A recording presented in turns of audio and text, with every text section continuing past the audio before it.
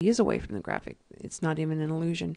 Now, the next thing I want to do is I'm going to play with these headers. These headers are pink. It doesn't really go with that graphic, not doing it for me.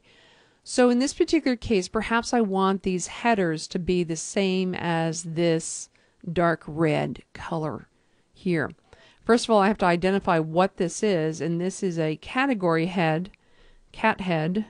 So I'm going to find my rule that governs that cat head. And I can see indeed here's that pink, and the color of my text here is a blue.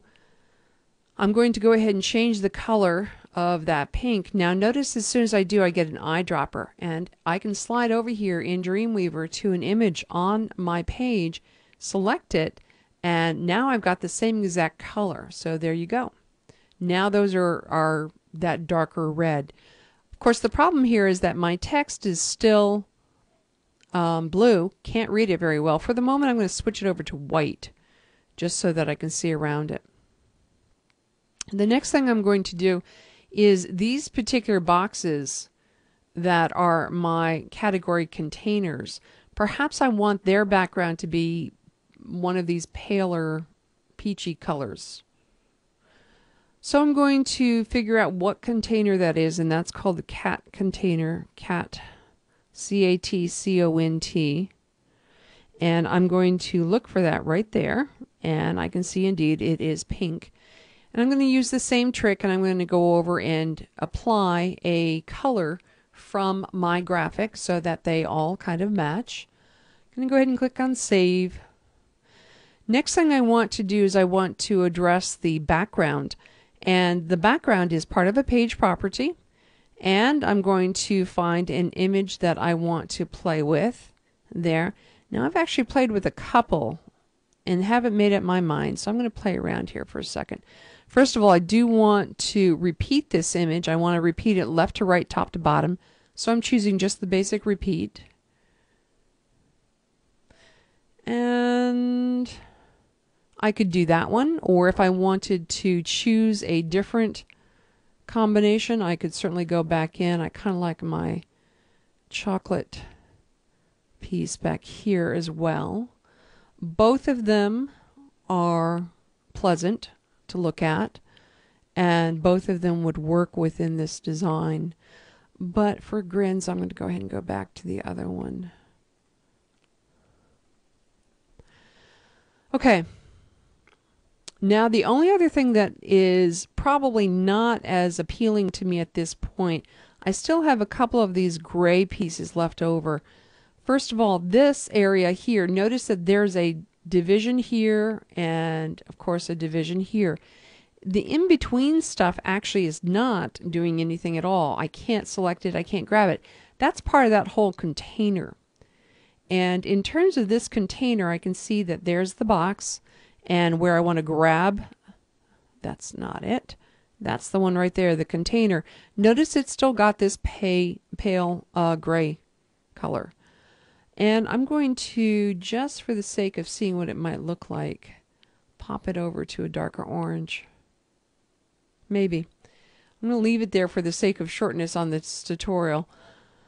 The only other thing I'm going to deal with here is this text color in this box and in this box here. This box is the last update piece. So I'm going to come over here to my style sheet and look for last update, and there it is. And it's taking on what I'm going to guess is the default color for the page. And I can guess that because I don't see anything else here in terms of adding color. But I'm going to go ahead and click on that. Again, the more important part to click on is over here in my rule area. I'm going to edit that rule, and I'm going to go to type, and I'm going to go to color, and I'm going to go ahead and go to I'm going to go to that red again. Click OK. Well, that doesn't quite look as good as I would want it to. But for the sake, again, of moving through this, here's my div start. So the program start date, I'm going to find that in my, here it is. And once again, for the sake of consistency, I'm going to do type, color, and choose that red. And click OK. I'm going to save it. Now the only other thing I'd have to pay attention to on this particular page would be my hyperlink colors. Let me go ahead and hyperlink this word midterm very quickly. Here's my brains. Here's my midterm. If I were to zip over to HTML, I can hyperlink that. So the only other thing here is that midterm link color looks on this template to be a gray color without any decoration on the underline or on the hover. So I'm going to come over here to my page properties, and I can see that the text color is indeed this gray as the default. Here's my link color, and it is that gray again.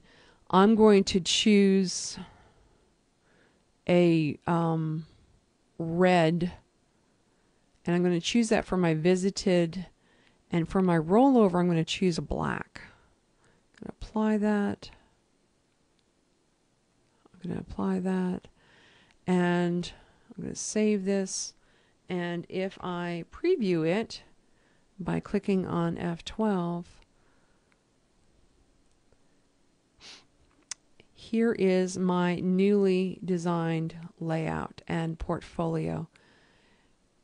So just by having manipulated the colors and I added one image here in the upper left, and I added an image in the background. Both of these images I laid in as background images because they're easier to manipulate that way. But at this point, this particular portfolio sample is done. See you guys in a little bit.